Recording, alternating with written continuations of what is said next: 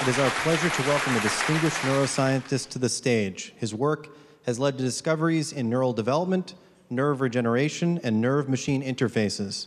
He is an Associate Professor of Bioengineering here at UT Arlington and UT Southwestern Medical Center. Please give a hearty welcome to Dr. Mario Romero Ortega.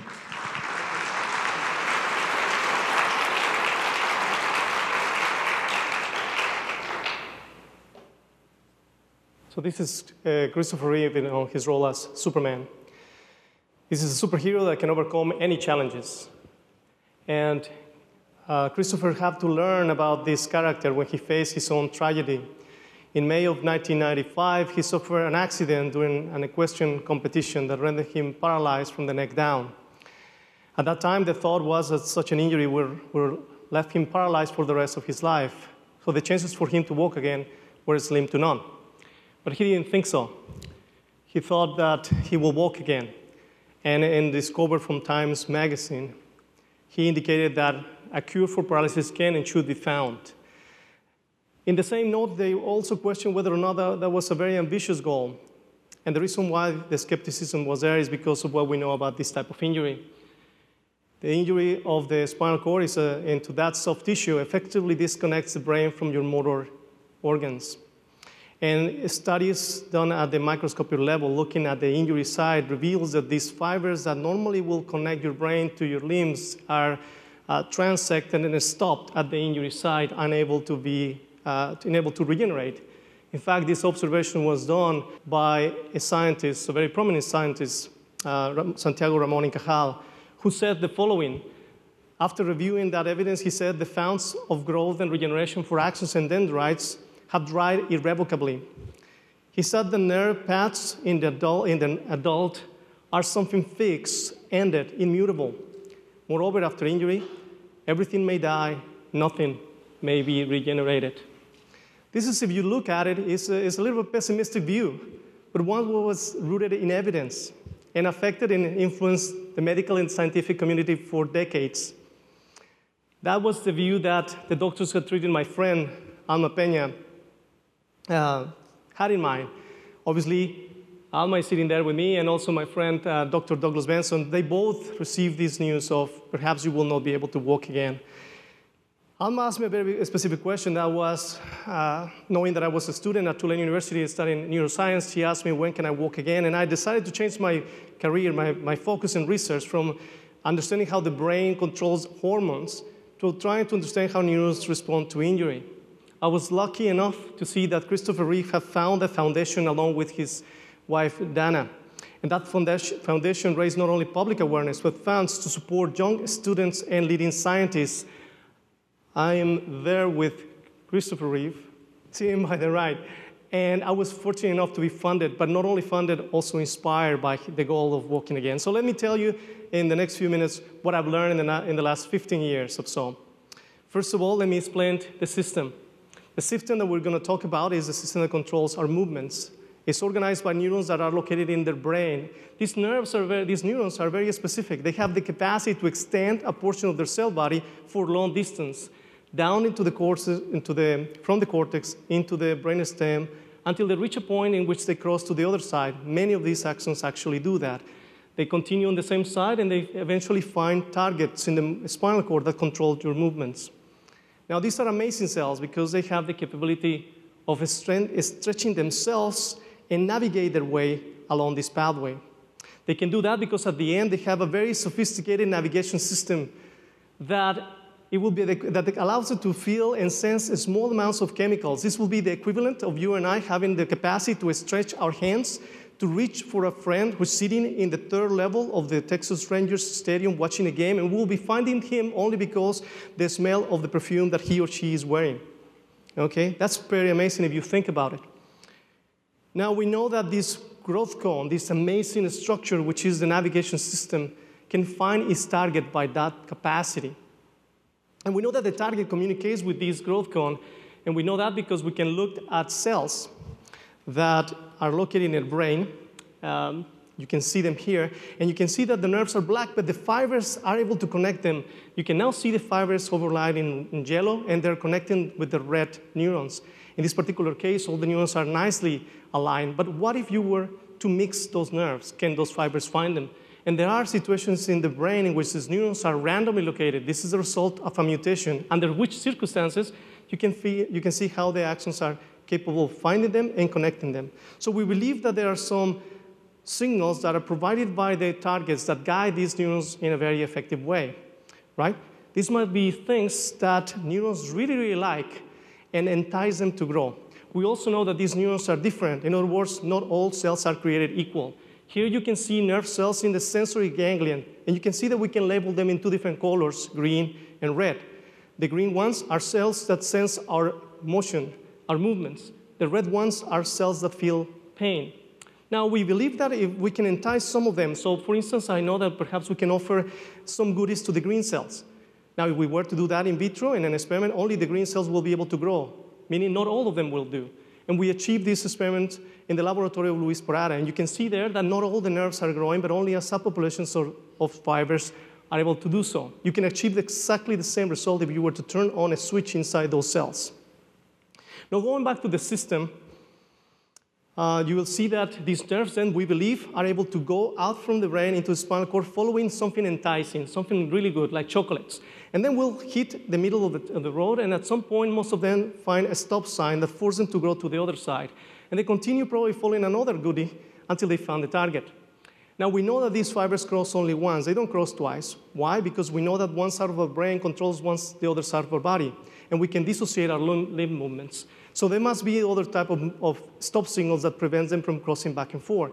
In fact, I was fortunate enough to find one of these molecules when I was a postdoc in the laboratory of Luis, working with a collaborator of ours, Mark Henkelmeyer. We found this molecule because it's right there expressed by cells in the middle of the spinal cord, clearly separating the left from the right. So what we decided to do is to take that molecule, put it on stripes on a tissue culture, and put neurons on top of them. We knew that some cells will not pay attention to the stop sign, and they will grow over it. But we also knew that some of them will be stopped, and the green cells here respect very clearly that stop sign. Then we decided to take a little step further. What if you were eliminating that molecule, that barrier from an animal? What effect that will have, right? So first of all, let me tell you what we do with normal animals. We ask normal animals to walk over a balance beam, and you can see they take alternating steps, just as you and I will do as we walk. On the other hand, if you take the barrier out from the middle of the brain, of the spinal cord, these animals are hopping like rabbits. This is very similar to a condition in humans known as mirror movement disorders. Disorders in which people try to move one finger and the other one moves at the same time. That happens because these fibers are crossing to both sides of the spinal cord. So we now know that axons follow some molecules and they're repelled by others. And they're also repelled. Now, if you go back to the injury that Christopher Reeve had in the spinal cord, we know that there is dead at the epicenter, and so we perhaps will have to create a bridge. We also know that we need to entice these axons to grow across the bridge, and finally, we need to guide them precisely to the final destination. So let me tell you about the bridge. In order to develop a bridge, we look to peripheral nerves. Peripheral nerves are extensions that come out of the spinal cord into our limbs. Now, when you have injuries to the nerves, sometimes there's tissue loss, and a gap results as a result of that. And so in order to repair those gaps, people use, in some cases, artificial nerve conduits. These are hollow tubes that you can use to communicate the two transected ends, and axons will grow. And this actually works effectively. But we believe that this strategy can be improved because a hollow tube can offer some support, but perhaps if we can fill it with some luminal fillers, perhaps some microchannels in agarose gels, we can perhaps guide those axons in a more direct way, and we did that. We then compared this so-called biosynthetic nerve that we've made at UT Southwestern and Scottish Rite, and then developed here at UT Arlington further, and compare that with the current technology, a conduit. You can see that nerves are able to cross using that bridge, but most importantly, we have now tested this bridge for longer gaps, say 3 centimeters. In order to do that, we use a rabbit model. Okay, it's a common peroneal injury. In these rabbits, when you do that injury, the injured side is unable to stretch the toe. It's a minor injury, but yet it's a permanent one. If you were to repair this injury with hollow tubes, they will never recover. Using the BNI, you can get recovery 2 weeks later. In this particular case, the animal is able to fully extend their toes. So what that shows you is that we can make a bridge. But can we actually guide these neurons across barriers? So we know that there are stop signs there. What can we do? Well, this is when I look for other superheroes. Fat Fury is known to be able to go across walls.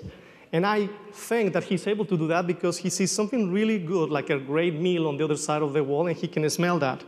So what I decided to do is to have a similar thing offered to the spinal cord. In this particular case, you're seeing a coronal section in the spinal cord. The right side has nice innervation, okay? You can see the bright green staining. On the left side is denervated.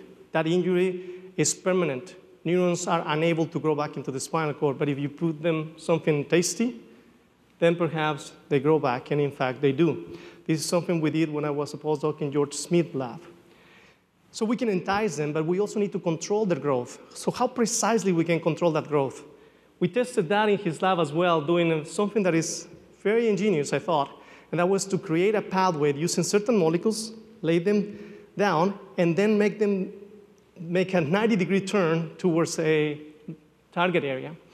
The idea was that neurons will be able to follow that, perhaps, right? And in fact, they do. The black staining are neurons that follow that precise track. So we're able to guide them. If you take these three things that I tell you and go back to the injury that I mentioned before in the spinal cord, what you see is that we can put a bridge. We can entice them to grow and guide them directly.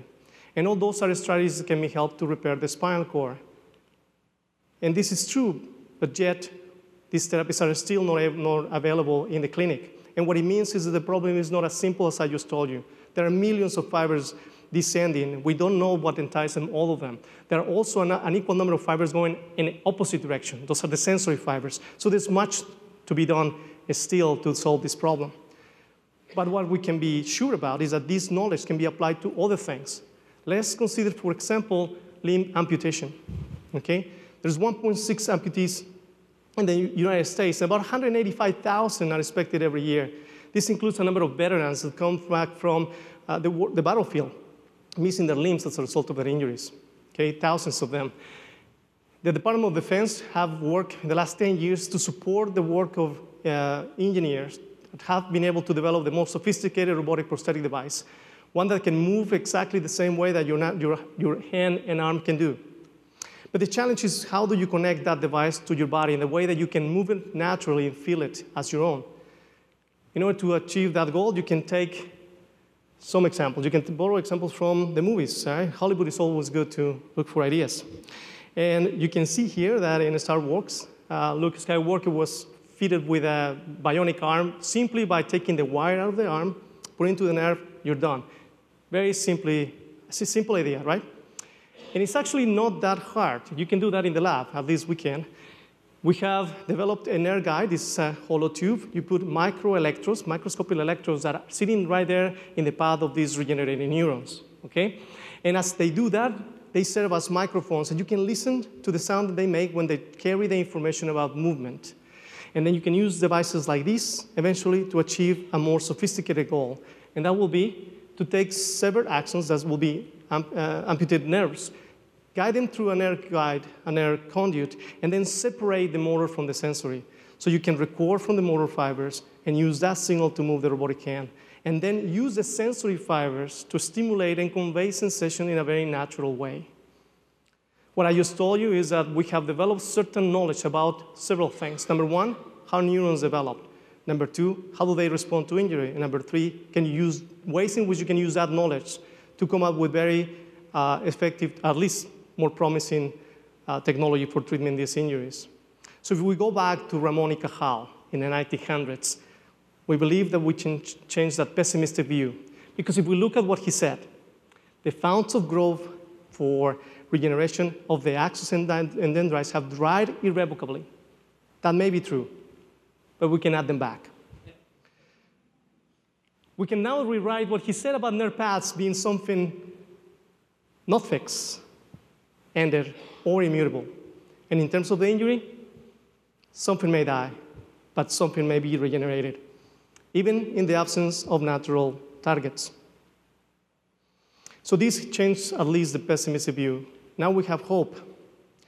And that is exactly what Christopher Reeve said once, and I quote, "If you have hope, anything is possible. So where do we go from here? We must move forward. It is a difficult challenge, right? Walking again, it is a lofty goal, but it's one it deserves the work of all of us, at least many of us, to continue working towards achieving this fascinating goal. And the reason why this is important is because there are millions of people that suffer from nerve injury conditions. That shows these are some of the conditions that that result from nerve injuries that perhaps could be benefited by strategies as the ones that I mentioned today. And with that, I thank you for your attention.